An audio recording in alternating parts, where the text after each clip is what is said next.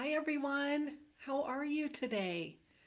I am really excited for today's topic and what I want to tell you about today because you probably haven't heard of this. I know I sure had never heard of copper and what can happen when you become copper toxic.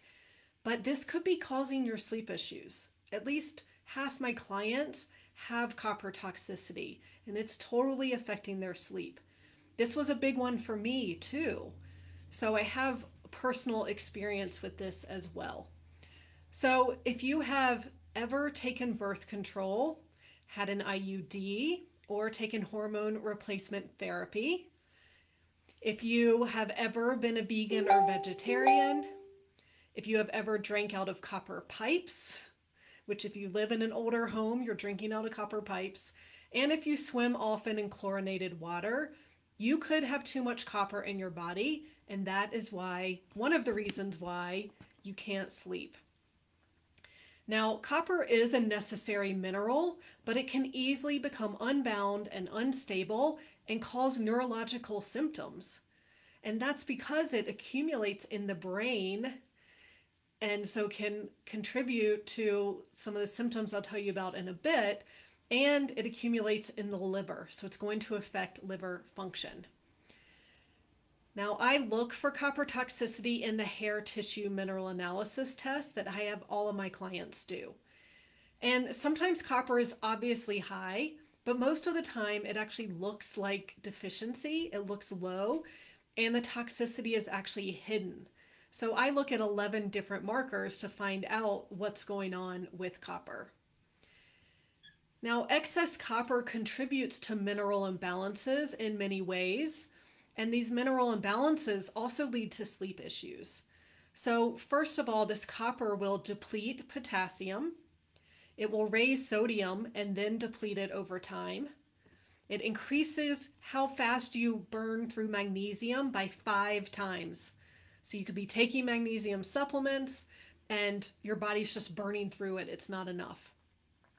And then it also pushes calcium into the soft tissue, like the hair and the arteries, which is how we test it in the hair, instead of calcium going into the bones and teeth where it's supposed to go. Now, copper toxicity can lead to full adrenal burnout.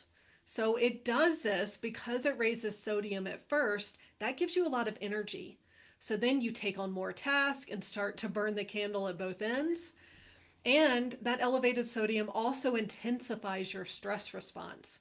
So that's going to lead to magnesium and zinc loss, and it's going to make you feel anxious, snappy, and irritable. So let's talk about the symptoms of copper toxicity. So of course, sleep problems and insomnia is a big one. There's also fatigue, exhaustion, and burnout, anxiety, irritability, even panic attacks, ruminating negative thoughts, obsessive compulsive disorder, and that racing mind. But it can also manifest as anemia, as hypothyroid symptoms, as brain fog, as depression, as hypothyroid symptoms, as brain fog, as depression. Really, so many things. The list is very long.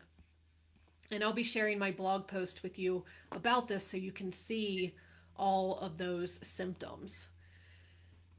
Now, it's interesting. There's a hair tissue mineral analysis expert named Rick Malter who believes that he thinks that divorce courts are loaded with people whose relationships were destroyed by copper toxicity.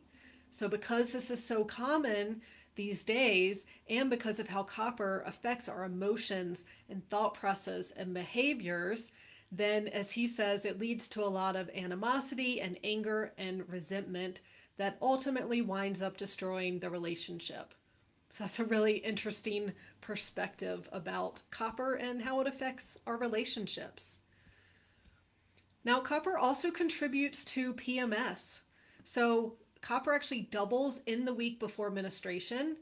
And so then it's going to raise sodium, which again leads to that irritability, anger, feeling emotional, and water retention. Sounds like PMS, right?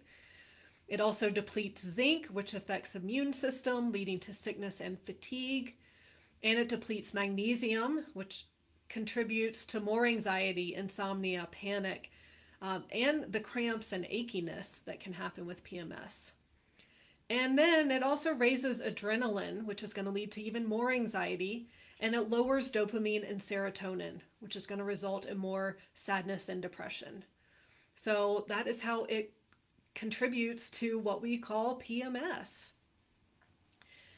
Now, I do not recommend any kind of aggressive detox of copper. So if I find this in my clients, I'm not forcing it out, because that could cause what's called a copper dump, which is going to make all those symptoms of copper toxicity even more intense. So that's even more anxiety, panic, exhaustion, insomnia, constipation, irritability, all the things we don't want. So instead, I work on supporting the primary minerals, which are calcium, magnesium, sodium, potassium, and getting those back in balance so that the body becomes strong enough to start getting rid of copper on its own. And in the meantime, while that's happening, I recommend what's called a binder, which will bind to that copper and move it from the body so it doesn't circulate around and end up in the brain and the liver. And then down the road, as we get the minerals back in balance, I might recommend certain supplements to help with copper detox and to kind of nudge that copper out. But it's really important, if you're dealing with copper toxicity, to make sure that you are sweating, peeing, and pooping regularly. So you really want to stay hydrated.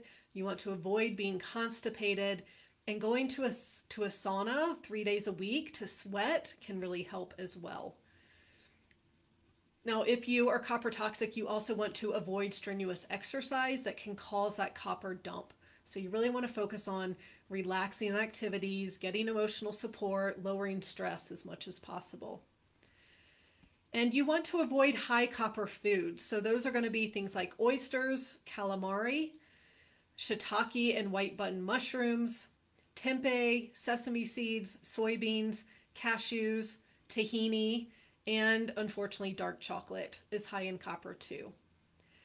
And just so you know, it can take 6 months up to 3 years to get excess copper out of the body. But luckily, my clients start feeling better long before then. So if you think you are copper toxic and it's affecting your sleep, I can help. Book a call with me to find out how I can help you find everything that's causing your insomnia and correct it naturally so you can sleep better soon. All right, I will talk to you next week.